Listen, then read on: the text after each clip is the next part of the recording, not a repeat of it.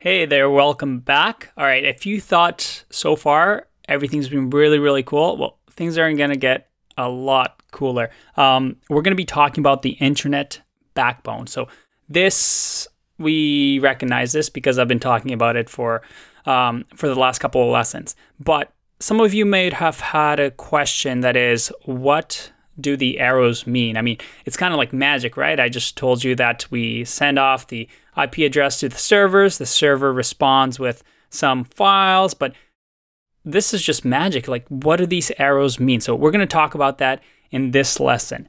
And we're going to do that with this really fuzzy diagram that I found online from this website. It's not the clearest picture, but it actually has some really important things. So I want to use that to demonstrate to you what the internet backbone is.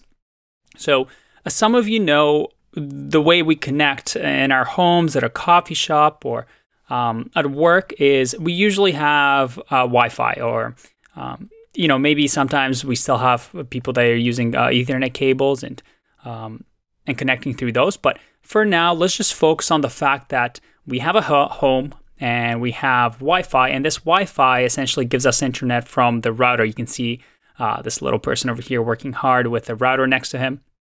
And this router is connected all the way to something called a modem. And this is something that if you ever signed up for internet or changed providers, you most likely had somebody come to your house and install something.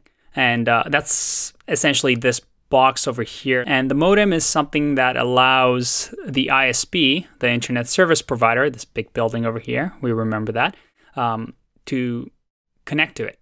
So this modem has these signal towers that transmit signals of, google.com, and it receives these messages.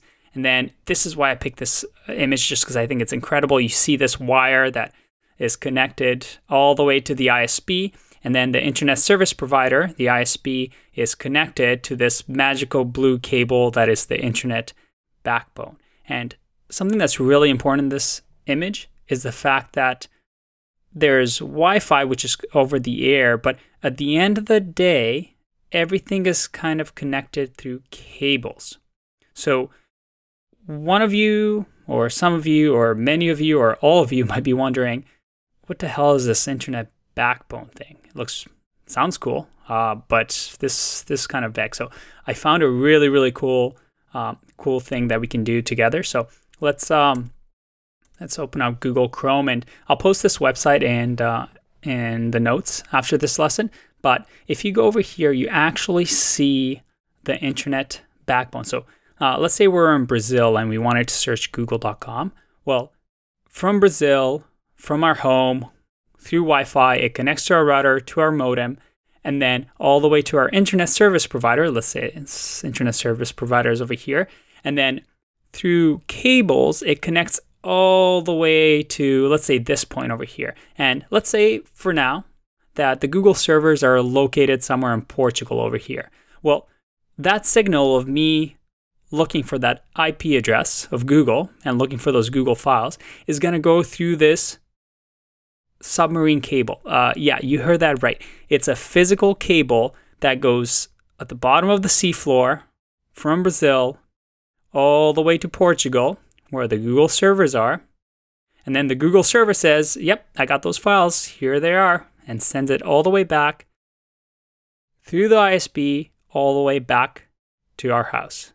Like, isn't that cool that there's physical cables that are connecting and creating this internet? So, there are times where somebody destroys or something happens where these cable connections are cut off, and you sometimes lose internet connection that way. But yeah, the internet backbone is literally just this.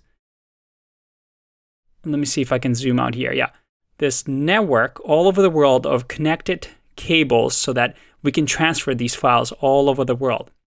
And just to show you how insane this is, somebody from the Opti project over here, I got this off of Wikipedia, mapped out in, I believe this was in 2015, just 30% of the network. And you can see over here that each one of these dots is an IP address. So a computer that is connected to another computer that is connected to another computer. And that's the internet. The internet is just all these connected computers that are just transferring files between each other. And as web developers, and this is the coolest thing, and that's why I just think everybody should be a web developer, because it's so cool. You're allowing this to happen. You're allowing this transferring of files from one computer to another, transferring knowledge from Brazil to Portugal and all over the world, and you get to be part of it. You get to be part of this network, and you get to evolve.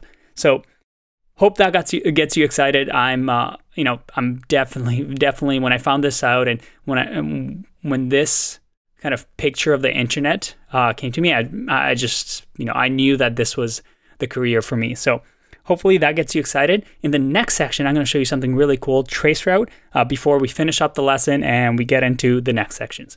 So hope that was cool. See you in the next one. Bye-bye.